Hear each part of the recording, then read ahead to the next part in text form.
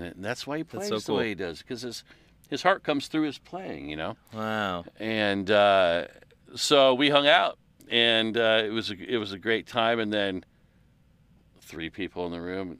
Now the 4th person. Now we get someone else walks through the door. It's Les Paul.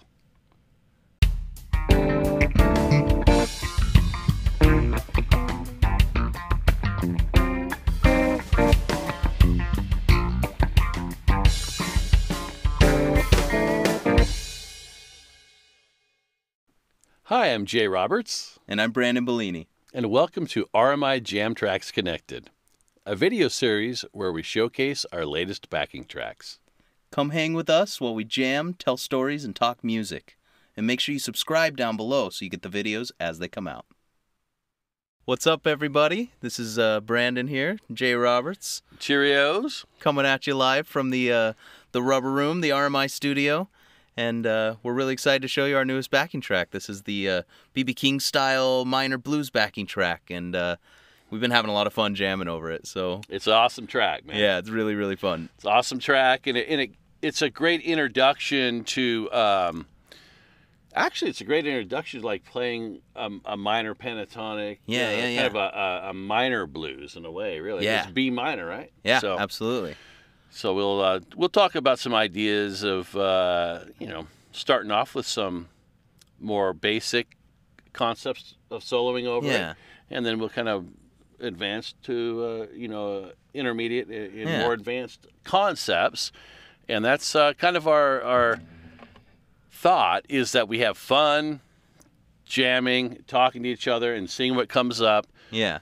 And share it with you. That's so right. Really we had so much fun doing it. this on our own, and we just wanted to broadcast it to the world. So we're just gonna have some fun and jam. Should we kick it off? I think I would if it was.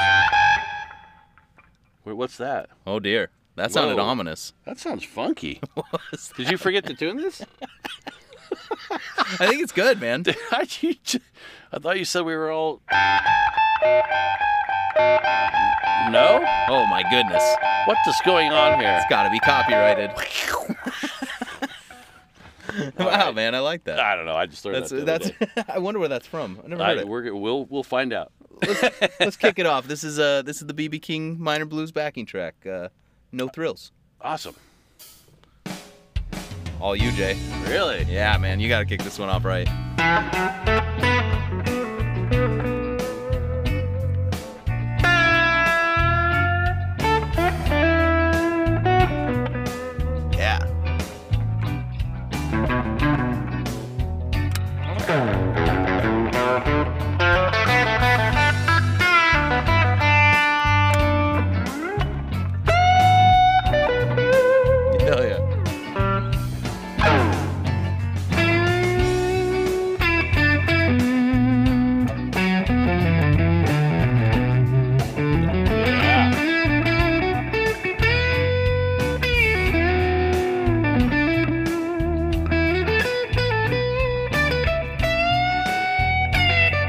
Yeah, man.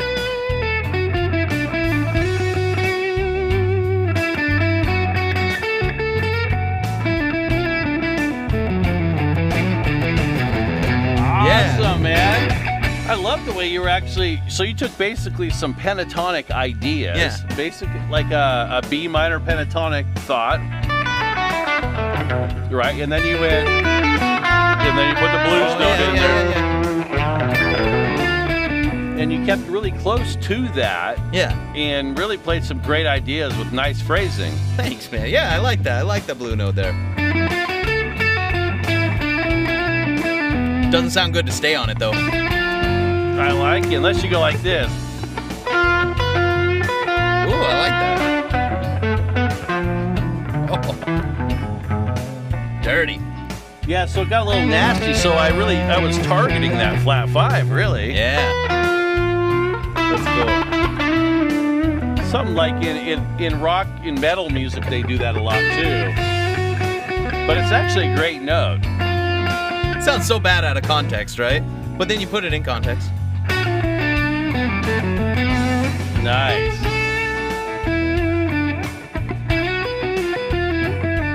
Nice. Like a Very nice. Yeah.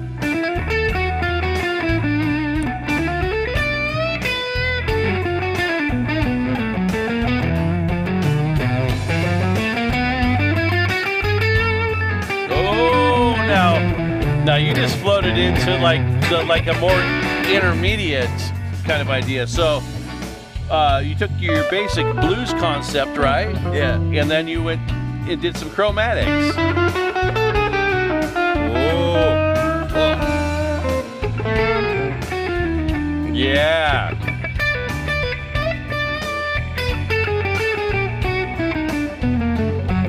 Yeah, so that kind of takes it to the next level in a way, because it loses its traditional blues flavors like this. Yeah. These things that are like, yeah.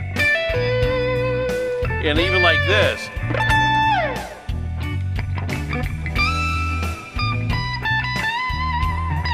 Yeah, so who did this anyway? There you go. Who was that? Is that Mr. Oh man, I know. Oh yeah. Mr. Jimi Hendrix, I'm assuming. Am I right about that? I hope I'm not wrong. I'm a horrible what do they call that? Impressionist or whatever. The guitar impressionist. Yeah, so this is that was my impression of B.B. King.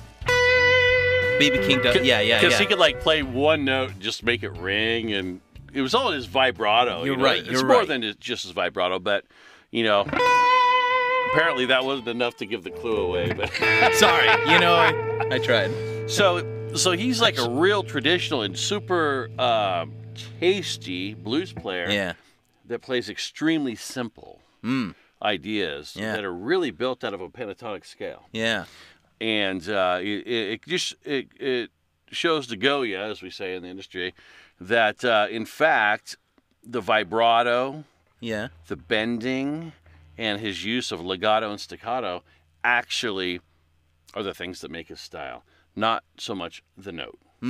Yeah, that's a good point. It's very fascinating because it's not just him. It's any guitar player. If you really listen to them, the thing that makes them very identifiable is more than playing the ninth against the chord, or you know what I mean? You're right. Because everyone does that, or landing on the third of the chord in his solo. It's more than that. It's his dynamics and it's his articulation. So articulation's a huge part. Phrasing. And it's phrasing. I mean, it's all these other things other than the scale and the arpeggio and the key, all that stuff that we talk about all the time and we're always learning about. But when you really get down to it, it's like, is a note short? Yeah. And then long? Yeah. Oh, okay. Staccato. 2 staccato notes, and then a legato one that rings, that holds out, sings. So these are the things that it is very vocal-like, isn't it? It's like it's like a singing through the instrument kind of thing. Much more like singing, and talking. Yeah, like expressive. It's much more expressive. So while we learn our scales and we practice our technique and getting things clean and fast or whatever it is we like to practice. Yeah. When you're talking about B.B. King, we're talking about one note. Kill it. Yeah, no doubt. Kill it with one note. And that's a big lesson. It's humbling as heck because he's so good at it. So, wow, yeah. Gosh, that reminds me of a story, actually, now that I think of it. So he was endorsed with Gibson as well as my dad was. Oh yeah. And right, he had the Lucille guitar. He had the Lucille, and so Gibson had and still has a whole fleet of endorsed guitar players.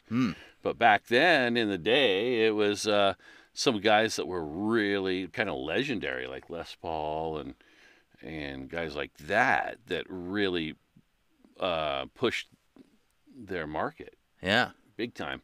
And so anyway, we're hanging with my dad at a NAMM show, probably in the around 85, 86, somewhere in there. Yeah. And we're in a Gibson suite upstairs in the Hilton right next to the NAMM convention.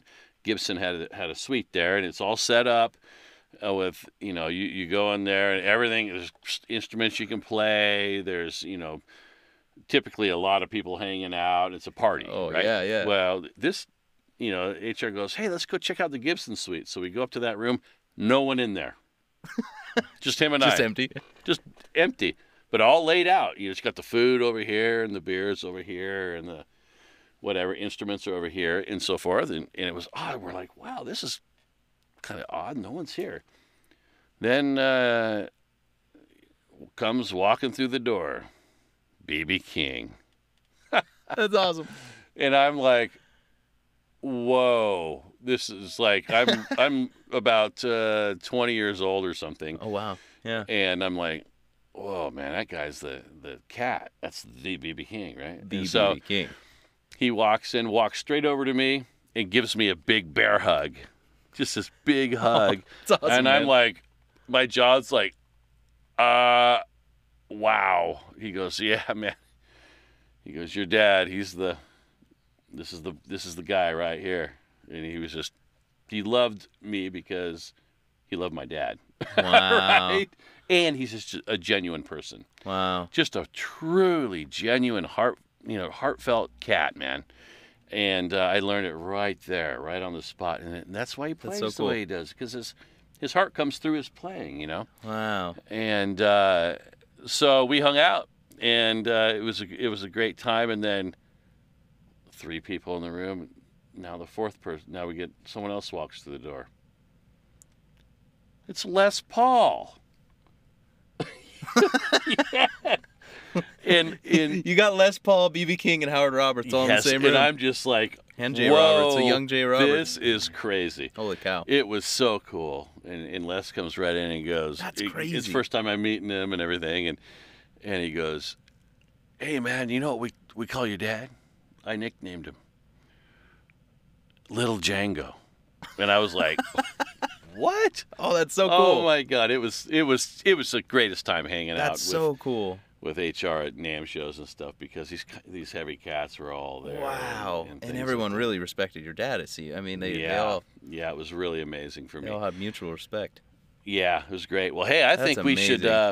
let's go ahead and jam some more. Let's take this B.B. King thing and maybe take it to the next level of ideas. Maybe, I don't know, what, Larry Carlton-ish or Robin Ford-ish, where they start to add a little more... a little more harmonic elements that can spice it up a little bit. Spice it up. And also, we're going to go from a 5-note scale, a pentatonic, and we're going to go ahead and go to a diatonic system, which has 7 notes in it. So how are you going to think of that? B natural minor, or what's your thought? Well, you could think B Dorian as well. Oh, you're the modal guy. So what do you think? We could go Dorian on the first chord. So you can then go natural minor on this next chord. Oh, so the first chord is a B minor chord, right? Yeah, so we could go B Dorian. So what major scale is that? Really, it's just A major. You're just going to play an A major scale over there. Okay. Gotcha. So you're going to play that over the B minor chord.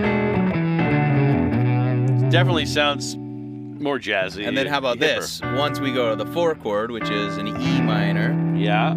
Let's go to the E Dorian scale, which is... Oh, you're getting kind of advanced now, man. Are you turning into one of those, like, real heady, like, GIT guys that, like, knows all the theory and, The easiest way to think about it is it just goes... E Dorian is just B natural minor. Gotcha. Because it's D major. Okay, let's E Dorian is D major, so I'm just going to play Dorian and then natural minor. Well, you want to try that? Yeah, it just shows to go you, as they say in Hollywood, that in fact there's more than one way to look at playing over a blues. And there's all different approaches in the language modally is one way. Yeah. Playing diatonically or pentatonically is another way. And so it's kind of fun. So I think this is going to be kind of the intermediate version of it. And we're just going to use 7-note scales. 7-note scales. I'm just going to play Dorian and then natural minor. Yep. And I'm just going to play major over the whole thing.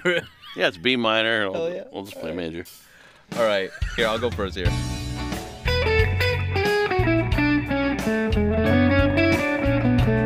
Nice.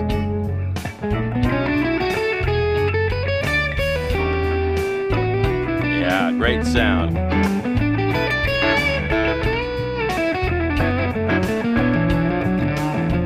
Great. Oh, did you go altered there? Oh, you're going all advanced right out of the gate. What you got?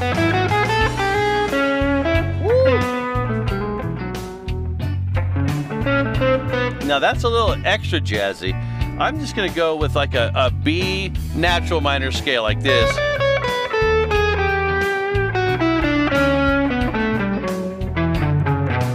Yeah. So I'm still looking at B minor, but I'm just gonna add the 2 notes to make it a natural minor. I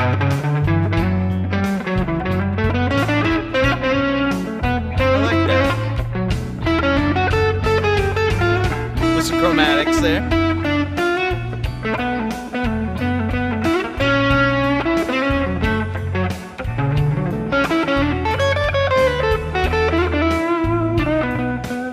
Pentatonic. Yeah. Now B natural minor again. Ooh. Yeah. So Nice. that's kind of just pretty much B flat, or B minor. Yeah, natural minor. I'll try.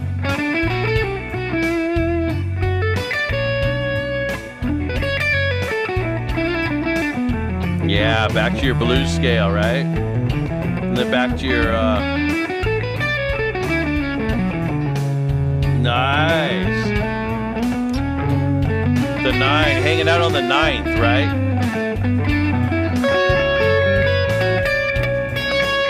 The 9, yeah, see? I like that 9. That 9 makes it a little jazzier. That makes it sound, you know what we call it? That sounds like you're a little bit more informed. It's not not that the other guy was ill-informed. He just didn't know about the 9ths yet. And it's not the tonal vocabulary of a traditional blues, really. Yeah. You know what I mean? Yeah, you're right. So it's kind of so now my chord, instead of just being a B minor chord, it's a B minor 9 now. So now when I play my if I'm comping behind this, I'm going to put a B minor 9. Because it's acceptable in this layer of the... There you go. Yeah. Nice. Oh, now you're going to the next level. Now that, you got a little jazzy right there. So what did you do there? I'm playing some altered dominant sounds. Ah, okay. Really focusing on the major 7th note. Doesn't sound good anywhere else, pretty much, except for right at the end of the song. It's coming up. We're about to hit the round. So that note that doesn't sound so good right now. Here it comes. So the F sharp altered chord. Now it works. That note is kind of really aimed at that 5 chord. It doesn't happen to the end. So maybe I'm thinking pentatonic first. Maybe my Dorian. And then I'm still staying there.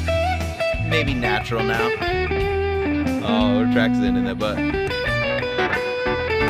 Yeah, comp for me here.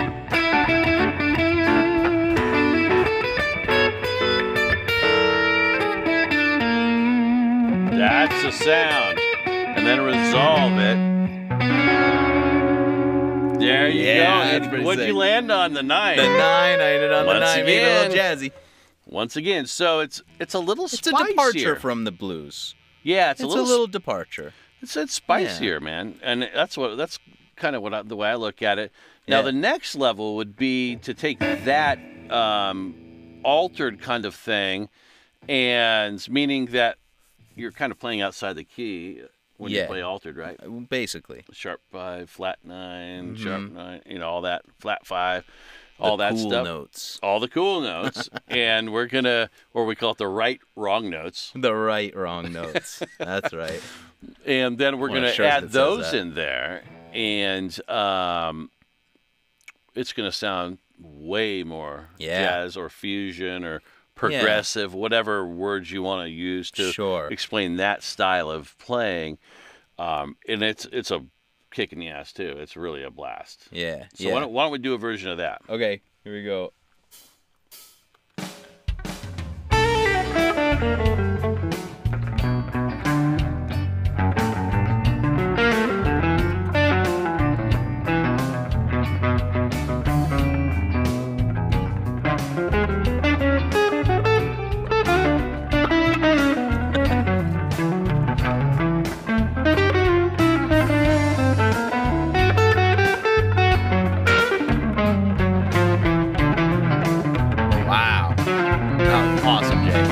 So cool.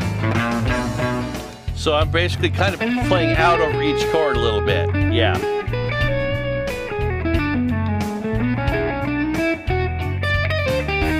Nice. Nice 5 altered going to the next chord. Beautiful. Lots of chromatics. Nice. Oh, diminished arp right off the gate. Wow. Wow. Nice.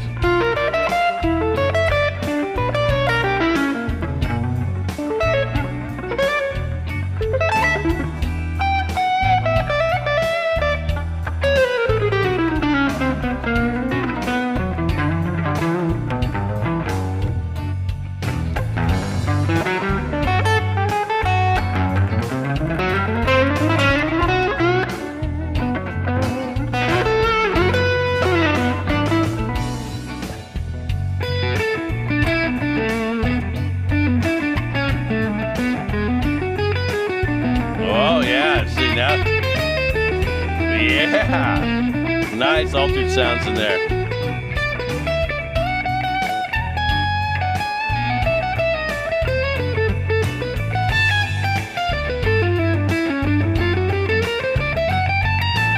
That's so freaking awesome, dude. You're killing it. And whoa, right out the gate, a little diminished arp on the flat 9. I loved it. Whoa. So here's the other thing.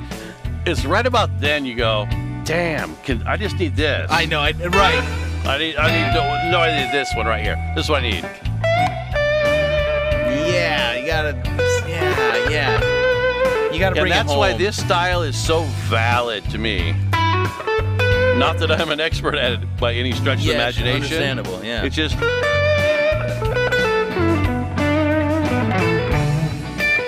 back to the very basic. Almost got more, in a way it's more hard. It's less academic. And now go to level 2.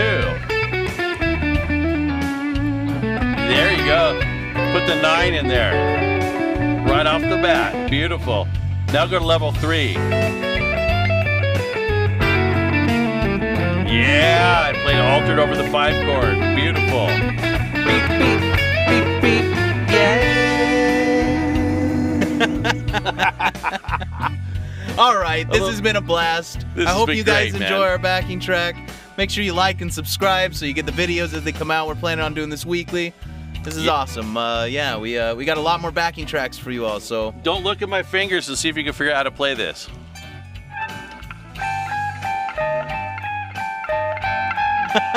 It's in key. That's level 5, dude. All right. All right, signing off for now. Cheers. Thanks, everybody. See you next time.